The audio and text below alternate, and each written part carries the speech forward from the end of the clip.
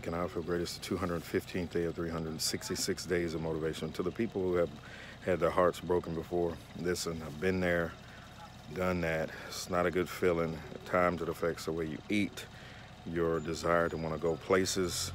But something important I want you to know is that the individual who broke your heart, they probably moved on.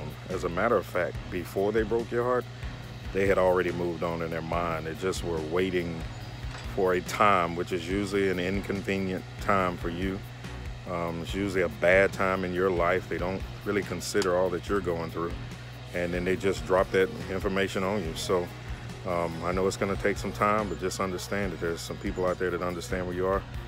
They're rooting for you. All right, hang in there.